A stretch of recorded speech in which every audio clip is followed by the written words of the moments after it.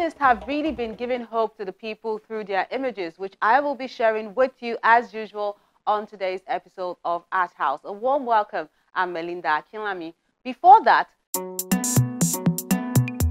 we enjoyed this solo exhibition by a contemporary artist. Plus, a group exhibition and more will be coming up in a moment. Stay with us.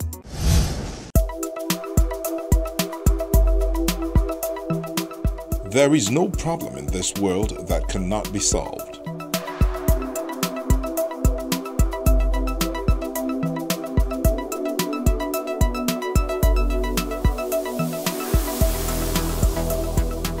The man dies in all who keep silent in the face of tyranny.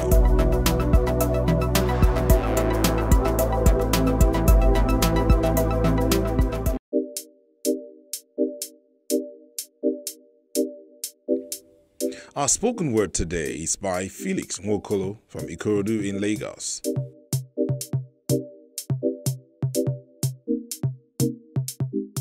I love to wake up in the morning when dreams and aspirations wait ahead.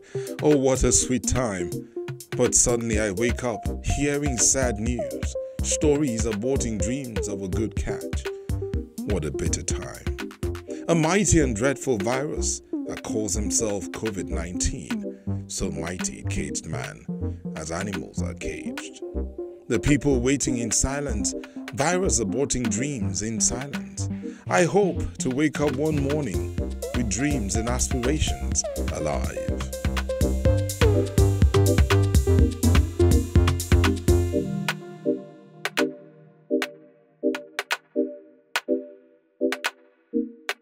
That spoken word was written by a 16-year-old. Yes, he has been inspired by what we do here. Well done, Felix. And I encourage others like him to keep being inspired, because a creative mind can achieve anything, just like this artist.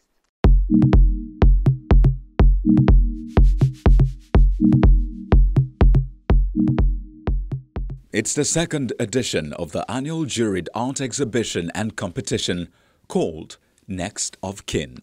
These are the works of art that show what the future generation of artists are up to. It's a juried art exhibition that is hosted annually for the upcoming Maths Masters. It's just a platform to showcase the new one, encouraging them to come up and all that.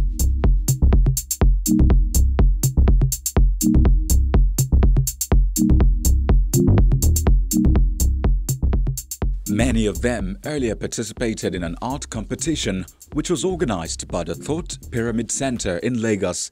And these images are the ones which struck a chord when the panel of judges were picking the final 10 from 100 entries. My works are all part of a series that I titled Zebra Problem. It addresses the prevalence of child abuse, both sexual and non-sexual abuse.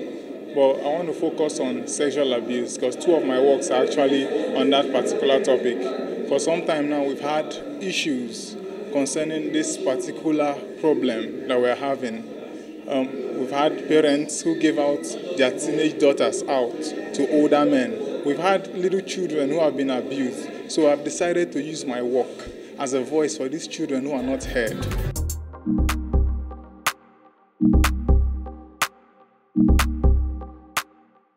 This work is titled Same Intention with Love.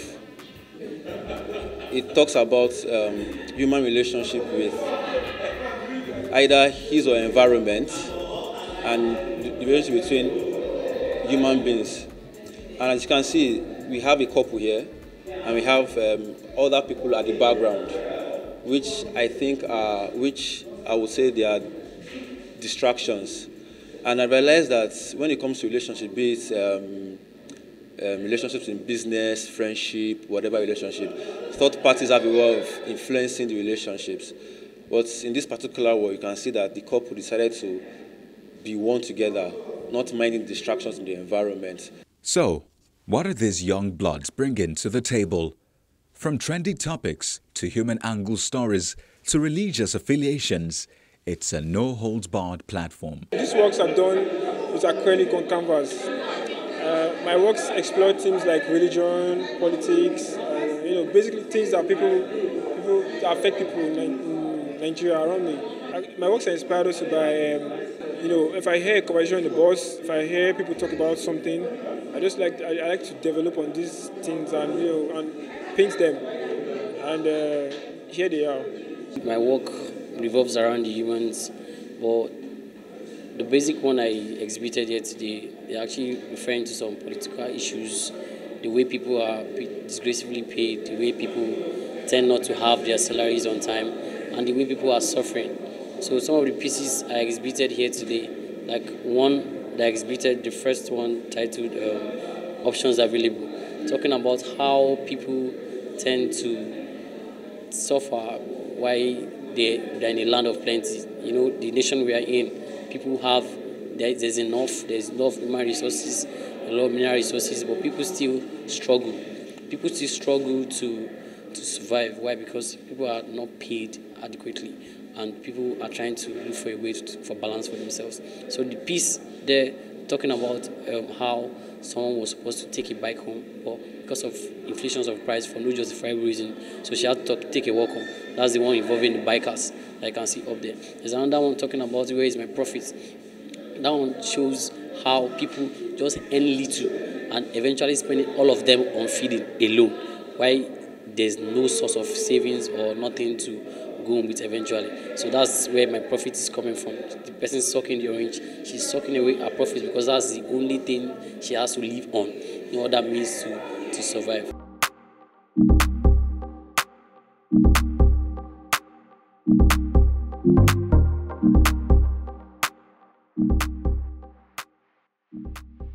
There's a Yoruba concept of Sheranko Sheni, called Sheranko Sheniyan. So basically talking about humans that can also be animals as well. This was where the idea stemmed from originally. And then when I started exploring the idea more, I began to use the attributes of these animals to describe the humans that I use as subject matters in my paintings. I started off by creating a piece of myself where I had a monkey head instead of my actual head, and I was talking about how I was made a fool of by the National Youth Service Corps, and the works behind me right now, the works I'm showing for the next of kin. One of them is a female figure, nude with a monkey head, which is talking about rape. The other one is a male figure with a yellow beret. That's a self-portrait of myself, discussing my insecurities as a person, as a human. All the insecurities I had to deal with growing up, feeling like I was ugly, feeling like I was incompetent, I wasn't enough in myself, and growing up to accept myself. So the piece is an acceptance of myself. Like I've come to the realization that I am beautiful in myself and I can be more. And also I use it as a voice in the ongoing struggle against racial discrimination in other parts of the world.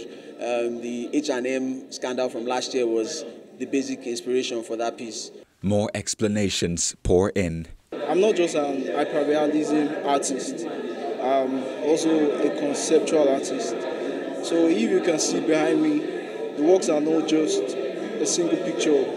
They are pictures that are laid after each other. There's one that has two images that transcend into each other. So that's like an effect. That's what makes my work unique. The conceptuality of it is what it depicts. So the story behind my works, one of them, Lost, is actually based on an emotional state, emotional feeling. Yeah, like the state of mind of the model, the muse in the picture. So, and the other ones, Palava is focused on the female gender.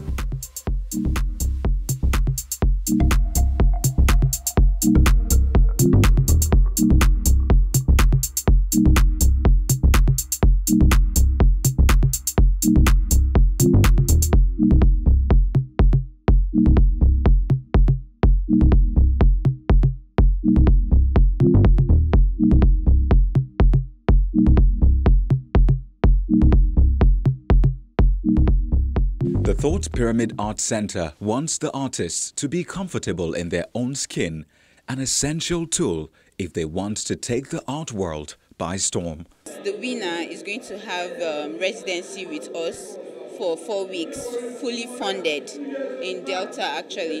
Then the runner-ups with their money will also get these studios so that they can understudy most of the great artists that are there already.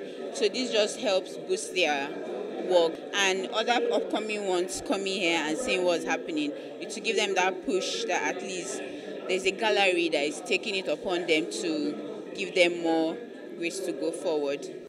It's said that the youth are the future, and these works speak volumes about the future, and the older generation can beat their chest that Nigeria will keep taking her pride of place in the art.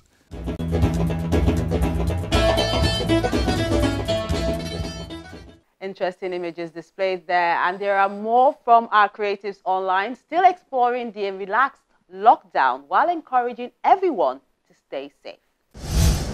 COVID-19, that's what has inspired artists to create these works of art sent in this week.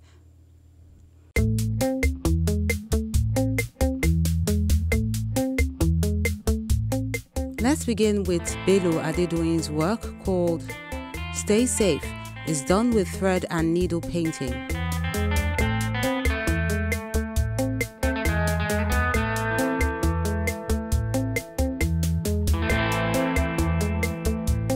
Then Be Safe is another work of art done by this artist who is encouraging everyone to wash their hands.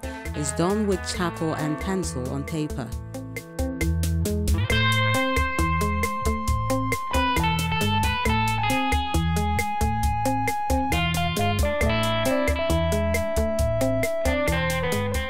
Before You Leap is a bead on board work, which is talking about a relaxed lockdown. It's not a license to begin business as usual. You have to look before you leap.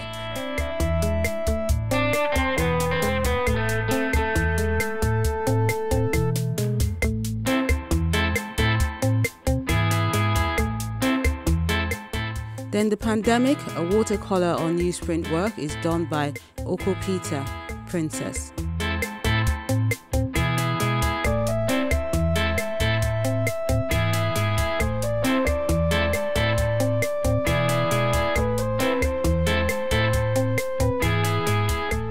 Walter Frederick has The Voice of Unity, done with mixed media.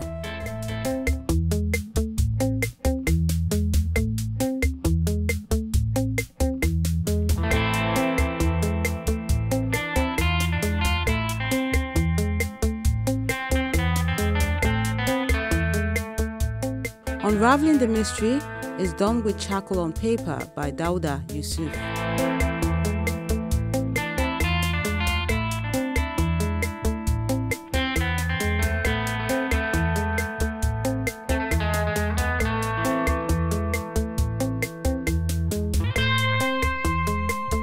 Then General Idagba is celebrating the health workers with this work, which he calls Stay Safe.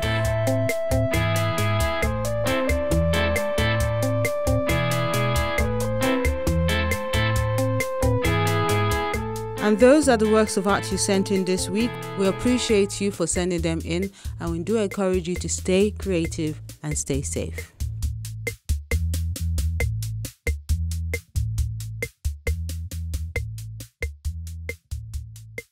Amazing how artists are giving hope to the viewers with their expression. I mean, just look at that last piece by General Idagba, paying tribute to those at the front lines. They deserve our support and applause, especially at this crucial time. Still to come on the program, more art for you to enjoy. You won't want to miss when we return.